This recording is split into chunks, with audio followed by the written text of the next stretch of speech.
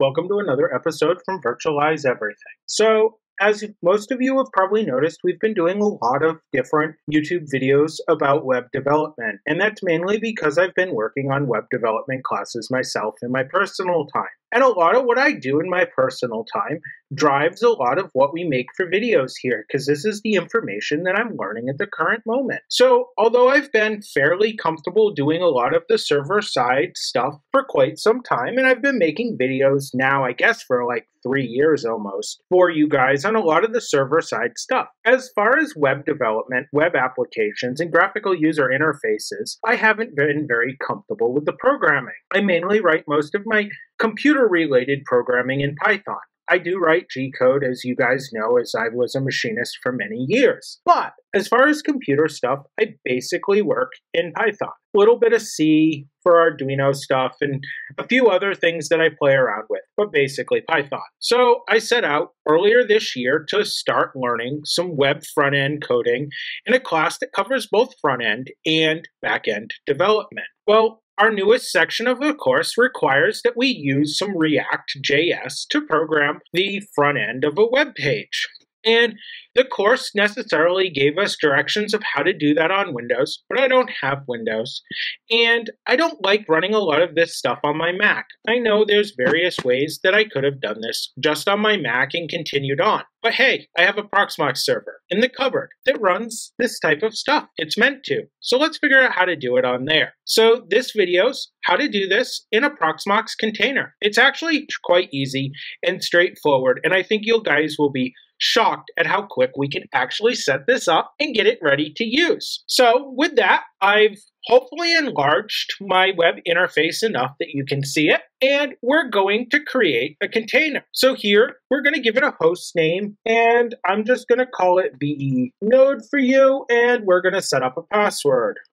All right, that's all we're going to have to do here. So next, we're going to pick our standard Ubuntu 2210 image. Leave our drive size alone, as 8 gigs should be fine. 1 core shared, 512 memory shared. Network, I'm setting to DHCP because I'm lazy here.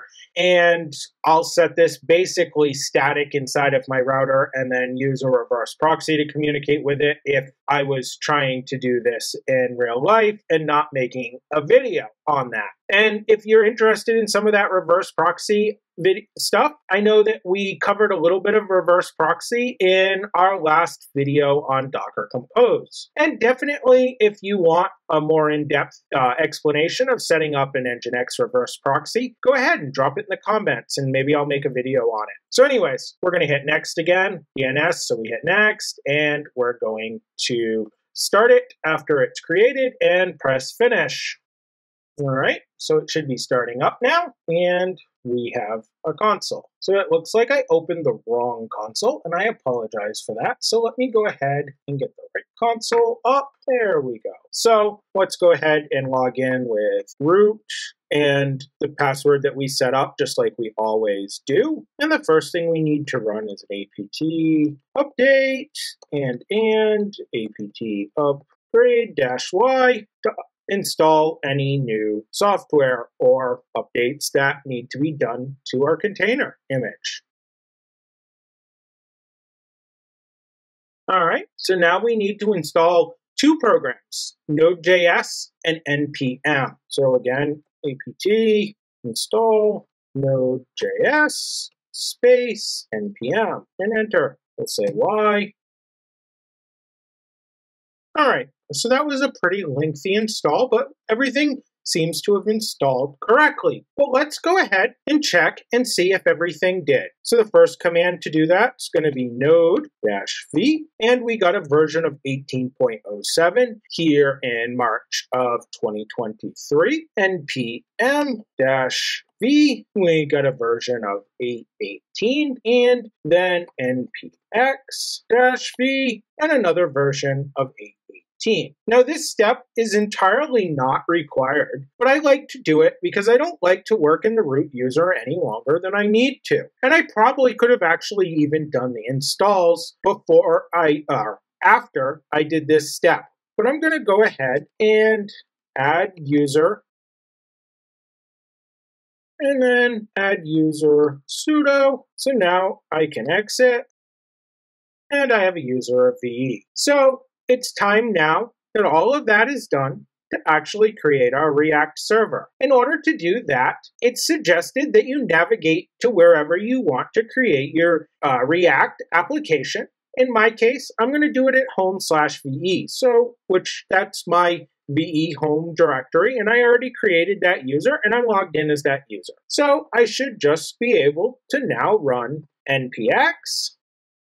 And I'm going to go ahead and copy this command, as I will spend more of your guys' time typing it and saying it out loud. So npx create React app, and I'm going to name my app my app. But you can entirely change the ending my app to whatever you so choose. We're going to say why, and we're going to download all the dependencies that we need for our app. Now, there's no files in here at all at the moment, so this is just going to be a blank server that's going to demonstrate a test page for us so that we know that we're up and running. Alrighty, so we should now be able to run ls, and we see my app, so we can cd to my app, and we should be able to run npm start, and our application should start up.